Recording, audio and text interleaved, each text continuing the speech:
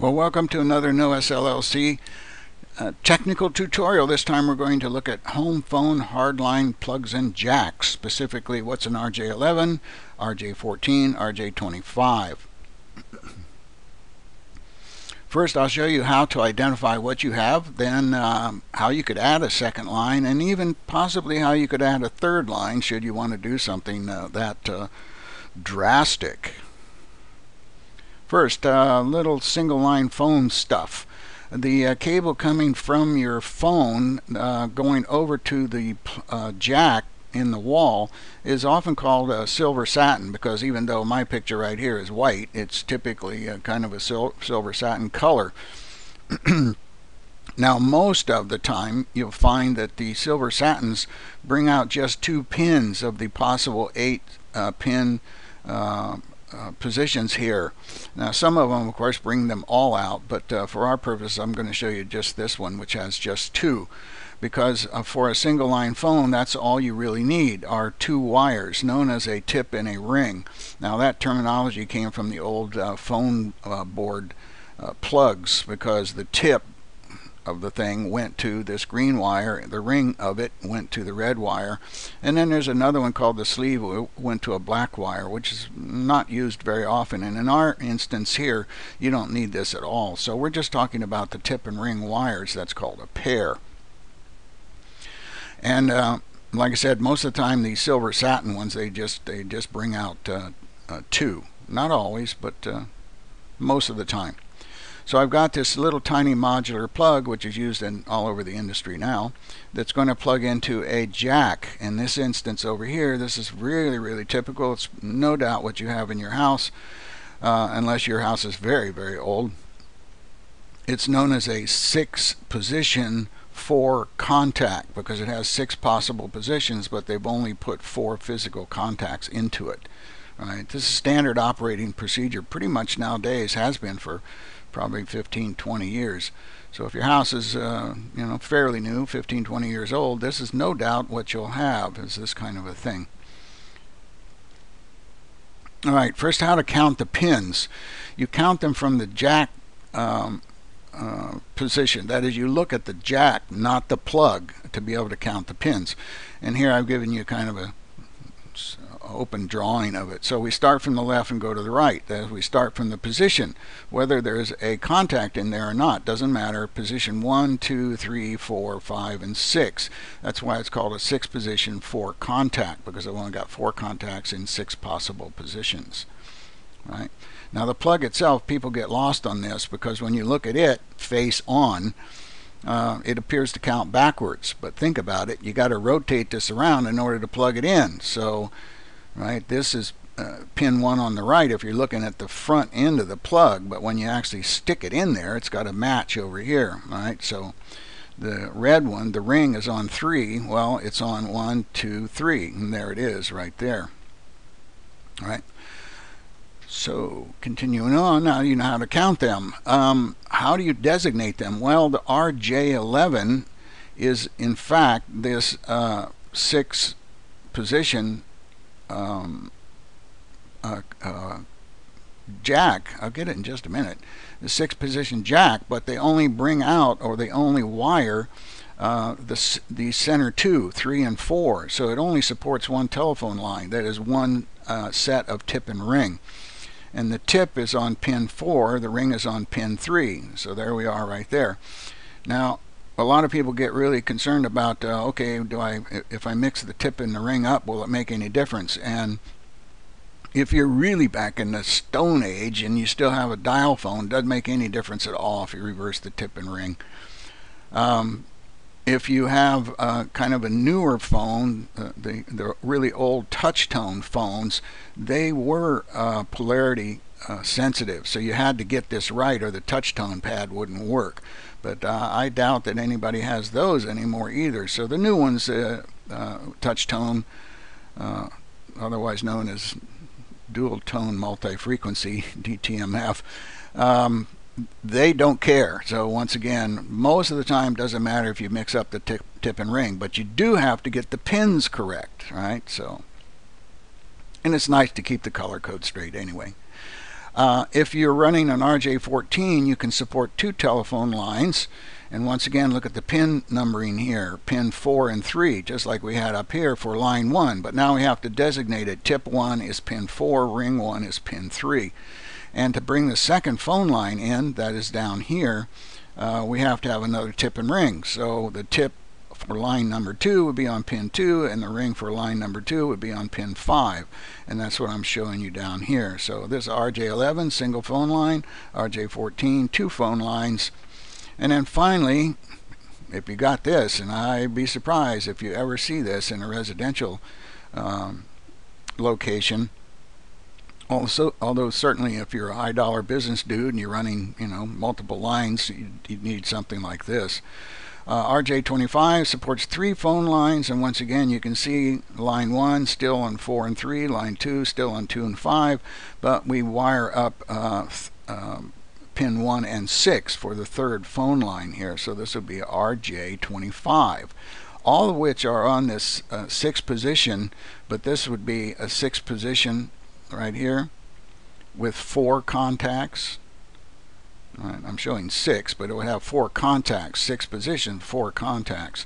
This also be a 6th position 4 contact, but as soon as you go to this, you're going to have a 6th position 6 contact, right?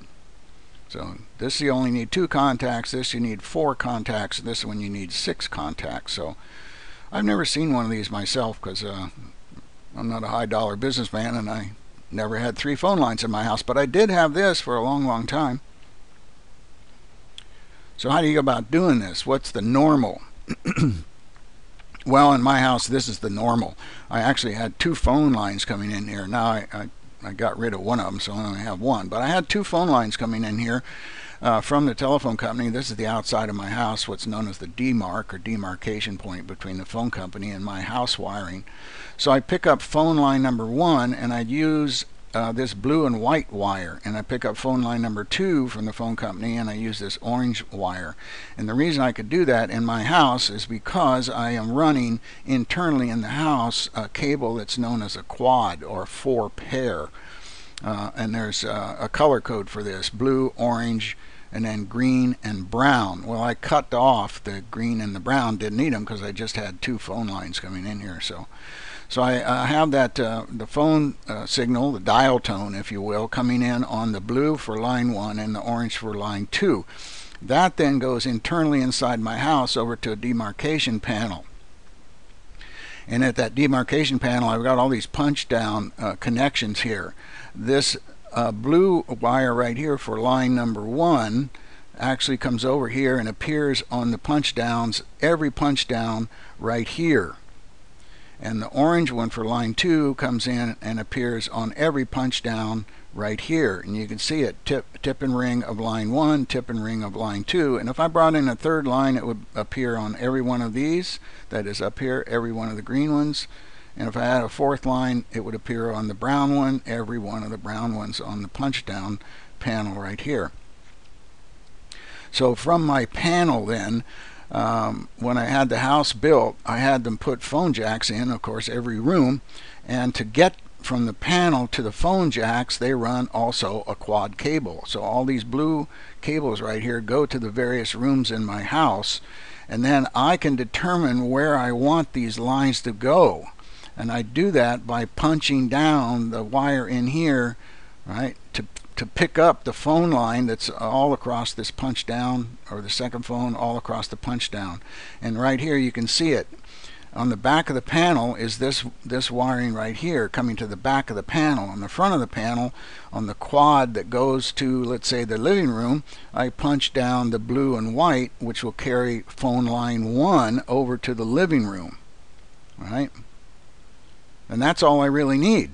Although typically we'd punch them all down, but because the telephone company gave me line 1 here and I chose to pick it up on the blue, and the blue on this quad goes to the effectively the back of this panel, across the panel, then all I have to do is just make sure that the blue white is over here and it's attached to the back of this 6P4C right here, and voila, I have wired this RJ11. Now if you have a really old house, and I mean really old, like at least 15, 20 or even more, it's very possible you have this older kind of wiring, and it was just two pairs grouped this way, green and a red. Right, green and a red. The green is the tip and the red is the ring. So that would be line 1, and if you had a second line, it would come in on the black and yellow, right? So you could have 2 phone lines when you have this old wire, but that's all. You couldn't go any further than that. And very often it was, screwed down. That is, your wire coming in here would be the green and red, and you'd attach your red wire to this one, and you'd attach your green wire to this one, and on the other side of this, if you rotate it around, you'd see it looks like this, right? So if you got a really old house, you only got 2 pairs. If you got a newer house, you'll probably have quad, which gives you 4 pairs, a lot more flexibility. And if you're interested in any of that, I have another video up here on how I wired my house for Ethernet. Actually, it's no longer Ethernet. It's 10 base T, 10 megabits baseband on twisted pair, and I use phone wire for it, which everybody says you can't do that. Well, I did it. So, and the reason I did it is because I have a phone access panel like this that I can really mess around with. And kind of got off on a tangent there. I do that a lot. Okay, so bringing in a second phone line, that is the one that comes in over here on the orange. It appears every place on the orange patch panel, therefore it's right here, and I can bring this quad over to the living room, and I bring those 2 wires out. This time it's the orange, white orange and orange white, and I bring them up on pin position number 2 and 5, right? So that would give me my second phone line. But once again, this presents a bit of a problem because the silver satin typically is wired just to pick up the center, these 2, 3 and 4 for line 1. So how do you do that? How do you get this second phone line active at the telephone itself? We may wire it here, but somehow you got to get it from here and here to the second phone, either the second physical phone or the second line on a dual line phone, because you can get those. They're quite readily available. Alright, there's 2 ways to get around this problem, that you've got line 1 on the center, 3 and 4, and you've got line 2 on the outside, but you've only got a single line phone. That is, right, your silver satin only picks up 3 and 4. How do you do this? Well, there's a couple ways to get around it. The cheapest way is just go buy one of these, because this has a plug on it that plugs into the standard, right? The standard one that has been wired for 2 phone lines. So it picks up all 4 of those pins, picks up line 1 on the center and line 2 on the outside right here, and it distributes them over like this. The 3 and 4 gets put over here to 3 and 4. So you can plug phone number 1 into that and pick up telephone line number 1. But the outside 2 right here, which is line 2, those 2 pins right there are mapped over here to 3 and 4. So I can have a second phone, plug it in, and it will pick up the second phone line on the center, right? So I have to have 2 phones though to do that, using standard 2 wire or single pair phones. Now, if you don't want to do that, and believe me, this is the simplest way to do it, if you have 2 phone lines coming in, and is to have 2 telephones, right? Or in the room you only want line number 2, you'd go in the back of the jack and do effectively the same thing. In my case, I just reverse the orange pair with the blue pair. So the orange pair, which is line number 2, will then appear on the center right here. Kind of like what this does, only now this is a bit more permanent and you have to open the jack and mess around with the wires. You can do the same thing on the old type by swapping the green red with the yellow black. You do it where the wire comes in, where you screw these down. So the green wire that normally would go here, you stick it over, and the red wire normally here, you stick it over on the black and yellow, right? And then the black and yellow, you stick it over here. So effectively you reversed it. So line 1 would appear on the outside, and line 2 would appear on the inside right here. I've done that too, but the simplest way is this. But that means you have to have two phones, or right, you have to buy a two-line phone. That's a better solution. You get a phone that has button 1 for line 1 and button 2 for line 2, and you get a silver satin that has 2 pairs in it, which is readily available, and that allows the phone to pick up either the center or the outside pins on the wire on the RJ14. All right, so that way you don't have to do anything other than make sure you're wired RJ14 line 1 center, line 2 on the outside. And if you go to all this trouble to mess around, I would suggest that you go get yourself some tools at the local hardware store. Lowe's sells these things. I know I've looked at them many times. This is the punch down tool, because when you're punching down on these things right here, lots of people just use a flat blade screwdriver and push it in there, but that's kind of messy. You know? It's possible. I've had to do that on occasion, but having the correct tool really helps. So this is a punch down tool. It punches it into the slot and cuts off the excess.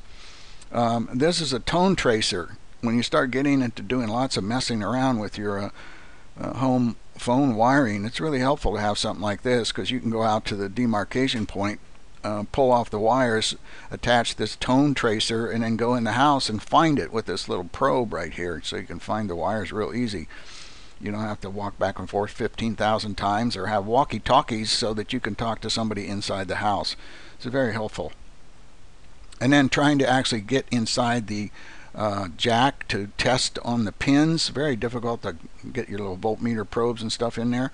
Get yourself one of these called a banjo breakout, and you plug that into the jack, and it brings out the pins on these little pieces of metal right here, so they're real easy to get to. So if you do a lot of stuff, do this, get those things. So adding a third line, this really is a problem, because if you have the old wiring, red, green, black, yellow, you can't, because you only got 4 wires. That is 2 phone line capability with this older wiring stuff. So you'd have to pull in a new wire to do it, right? And even if you had it, you'd still have to replace the 6-pin 4 contacts with a 6-pin 6 contact to get the extra contacts out here for the line number 3. Now, I know they make them. I've just never seen one myself. But once again, you'd have to wire up the back of this thing correctly, so line 1's the center, line 2's outside, and line 3 is completely outside, in order to be a standard RJ25. But that once again brings you back up to, okay, you're going to have a cable that picks up, that is a silver satin, that picks up all 6 pins, and you'll have to have a phone that has 3 buttons on it, line 1, line 2, line 3.